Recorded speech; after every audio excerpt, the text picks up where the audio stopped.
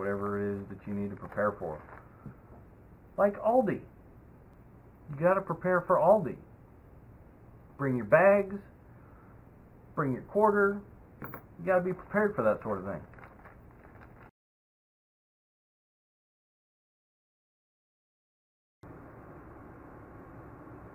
What's up, YouTube? It's time for another video from Prepare for It, whatever it might be. Today, we're going to do EDC. So a lot of times, guys will do an EDC video, and you won't see it come out of their pockets, and they'll have all the same stuff. So you never know if they're actually carrying it. So I'm doing a pocket dump right now.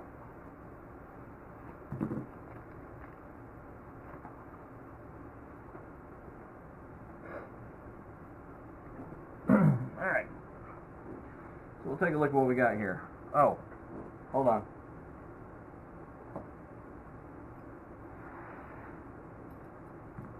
This is important.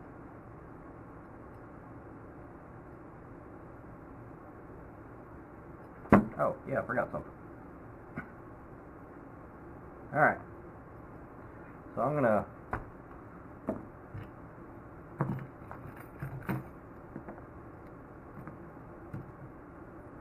Alright. Got a couple piles here.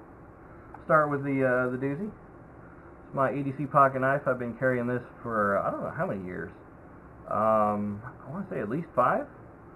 I was looking on the YouTubes about this knife, and there are reviews from it 8 years ago. I probably did get it when it was new. I bought it at a local preparedness store. For those that don't know, this is the Cold Steel Spartan. Briefly mentioned it in the other video, or my first video, where I compared it to a saw. Too much, there we go. I'm really bad about sharpening knives, so this is kind of dull. I've tried to sharpen it several times. I just don't think I'm very good at it. I've probably changed the angle a couple times. You can see that I've banged it up pretty good. This is pretty loose after several years of EDC. Sometimes it falls out of my pocket, makes a big thud, but it's a pretty good knife.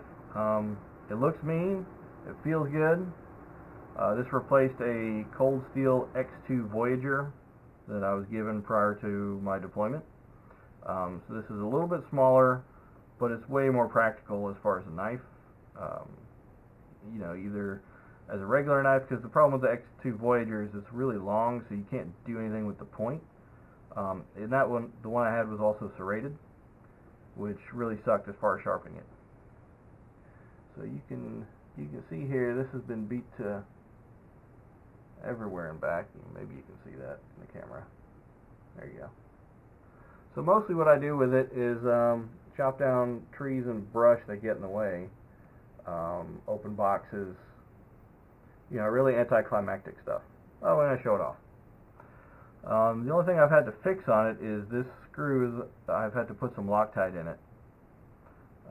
I also modified the knife to give it a flat edge right here. You can see that it's a lot shinier here than that. This was the color right here when I got it, and I'll show you why I did that here in a second. So this is a ferro rod. The internet and preparedness' favorite fire starter. So the way you strike on a ferro rod is with anything with a sharp edge. Could be glass, could be plastic, could be the back edge of a knife or the spline of a knife. So I wanted the spline of my knife to be able to hit this. So let's do it this way here.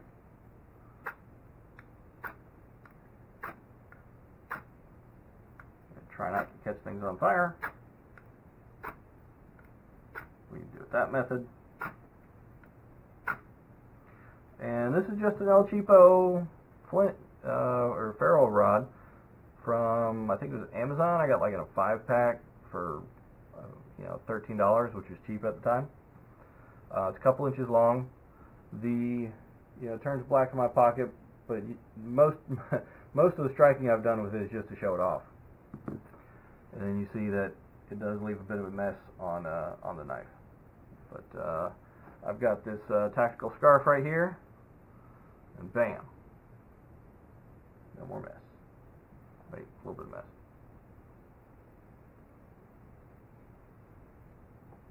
There we go. I like this lockback mechanism. Makes for a really strong knife, and you can see how much it moves too. So I guess that's enough talking about my knife and the ferro rod. Handcuff key, part of a good sear kit and or plan. Want to get the double lock ones, you want to get all metal, or you at least have a bunch of all metal ones. They do make plastic ones, those are good to have. A quarter to call someone who cares. Nobody gets it. Maybe you get it, I don't know. But no, I make sure to keep at least a quarter in my pocket. This way when I go to Aldi, I can get a shopping cart. Oh, it's not the end of the world. Yeah, that's right. Preparedness is not just about the end of the world, son. Sometimes you got to go grocery shopping, and you need a quarter. Flashlight. I used to carry a high-speed tactical flashlight. Carried a lot of big ones, and then I got on the idea of, hey, why don't I get a small one with, you know, standard batteries? This way I can get them from work. So this is a Coast. It says HX5 in there. It's a black kind. I had a silver one at one point. This black version will take a AA or some kind of lithium battery. And this is approximately 100 lumens on AA. The cool thing is it's got this ability to move the lens back and forth. So if I want a beam or if I want a flood, I can do either. I usually do somewhere in the middle, depending on what I do. And you can tell I use the crap out of it because there's crap all over it, and there's stuff coming off of it. Oh, this one also has a combination pocket and hat clip, so you can have a way to show you. So you can put the cloth in here, or you can put the cloth in here. So this would be the belt clip, because it would sit, not belt, pocket. This would be in your pocket, and then it would be this way if it was on your hat as an improvised headlamp. It's really cool. I like this double clip. Flashlight was 20 bucks at Home Depot, I want to say. I was at an Ollie's one time. It was a discount store, and they had a bunch of the silver ones for several dollars cheaper.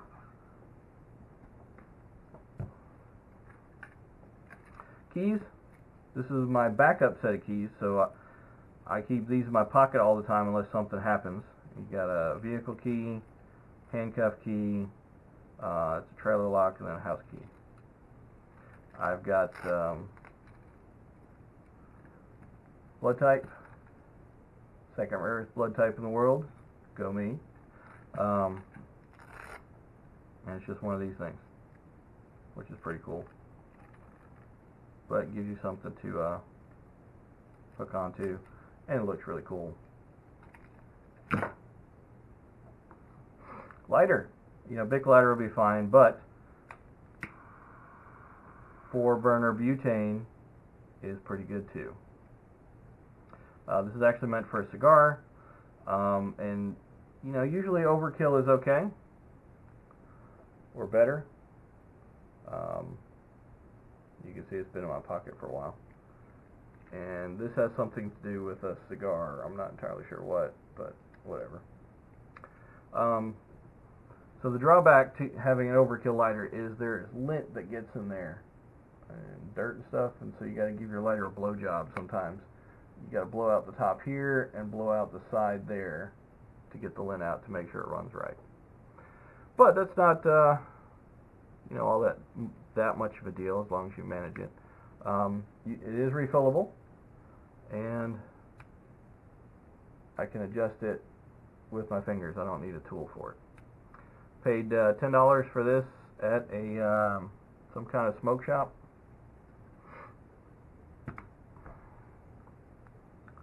lip balm.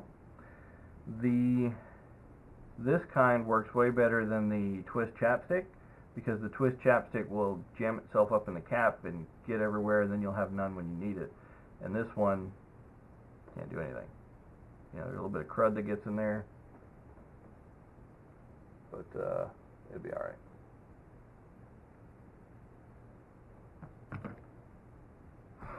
This is a Raspberry Pi Zero. It just happened to be in my pocket because I was using it. We'll get more into this in this channel as time moves on. If you know what it is, that's great. If not, then we'll take care of that in a later video. So this is my normal USB thumb drive that I carry with me. My normal EDC one. It's USB on this end, and it is micro USB on this end. Because I use an Android phone, this will work in my phone.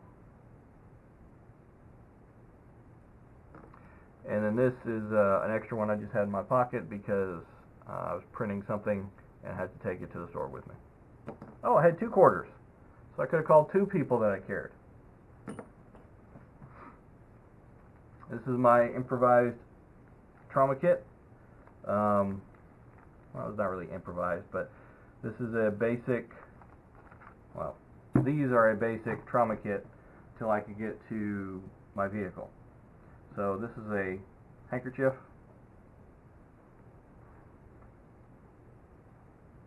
It's not a tactical handkerchief because it doesn't look like it came from the Middle East. It's just a regular handkerchief.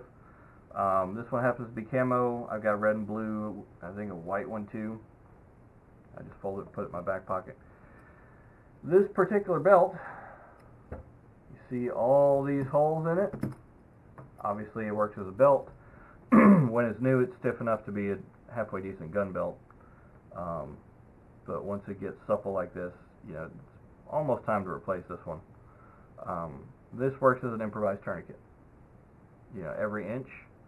I mean, if you're close, you can just really pull on it and then find something to cinch it down on.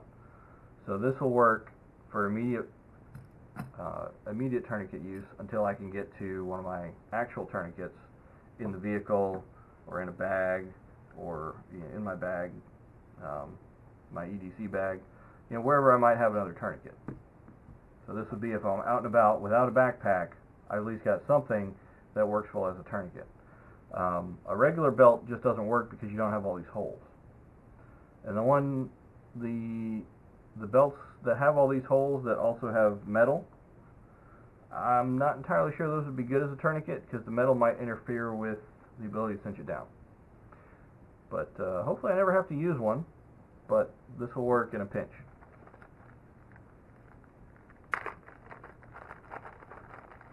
So if I ever need a tourniquet, I probably need some of this other stuff too.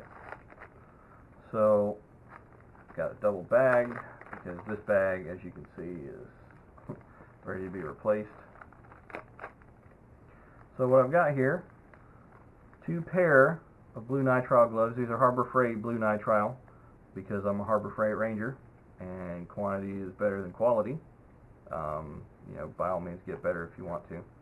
Then I've got this, I believe this is the same stuff as the StopsBleeding brand. The one that's marketed by the doctor in Lou Ferrigno. But this is basically, in concept, the same thing as QuikClot. It's a different powder, but it's, you know, the same stuff. And here it says, Bleed Stop is FDA cleared for over-the-counter use to the public. FDA also cleared Bleed Stop for severe bleeding wounds by RX prescription. I don't know why it would be by RX prescription, but whatever.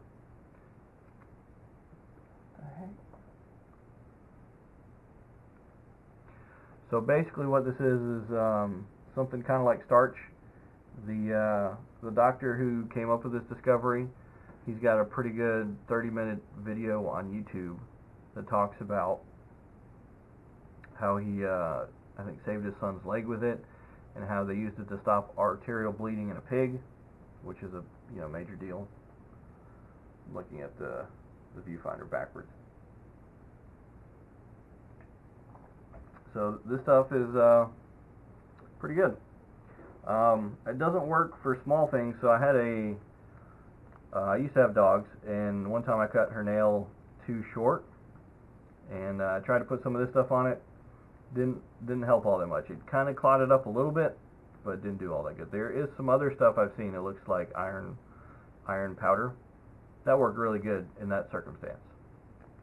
This is more for a packet. You got some major trauma. You put this in the wound, and then you apply pressure and a tourniquet. That's what this is for. I've also got a Quick Clot Advanced Clotting Gauze. Got it taped down here this way. It fits pretty well. But this is your actual Quick Clot stuff. Quick Clot brand. So if something happened, I would pack the wound. I'd fill the wound with this, pack it with this, cover it with this, tourniquet with this, and protect my hands with this. Actually, I think this is one glove. Yeah, so each glove is in here. This just makes it easier. So yeah, this is what I carry everywhere. When I have to go somewhere and dump my pockets, people certainly look at it kind of funny. But if I don't show it to them, they don't know. Which that's the best way to do a lot of EDC stuff. If you don't need it to be if you don't need to be overt, then by all means be covert. So I'm gonna call it quits for the day and pack this stuff back up. Make sure to tune in next time. Same bat channel, same bat. What was the other bat thing? I don't know. But like, comment, subscribe if that's your thing. And before too long, I'll have pretty cool things like an intro, an outro, Patreon, maybe a PayPal donation. Maybe I'll get some AdSense going on. I don't know. I usually run ad blockers, so I think that would be an ethical dilemma to turn on AdSense when I run ad blockers all the time. That's one thing we're going to cover later on in the channel is digital defense. This isn't all regular preparedness stuff. There's going to be a lot of digital stuff. That's why it's the double entendre of prepare for it. Whether it's digital preparedness or if it's your regular bugging out plans or just going to the woods or whatever it is that you need to prepare for. Like Aldi. You got to prepare for Aldi. Bring your bags, bring your quarter. You got to be prepared for that sort of thing. And maybe I'll come up with a catchy slogan like James Yeager has. What would be a good catchy slogan? Comment below. Oh hey YouTube, I just realized that I didn't show you guys a gun. I don't actually normally carry a gun most places because most times I'm going to work or going to the store right after coming from work, so I don't normally carry a gun. I am a proponent of the Second Amendment. I do have guns, obviously. When I first started carrying, I would open carry because I got a cheap Blackhawk holster, and I ran into more problems open carrying than I really wanted to deal with, and it was the wrong kind of problems. So I'd have cops come up and harass me about stuff. Only happened a couple times, but I mean, it only has to happen a couple times before you take the hint. So I've got a concealed carry permit. I've got a concealed inner waistband concealed carry holster. I occasionally conceal carry, but I'm never not armed. I just don't necessarily always have a gun on my person. But when I do carry, I usually carry a Glock because they take Glock mags, and that'll be on a different video. See, look, Glock. They take Glock mags. Comment below if you understand what I'm talking about.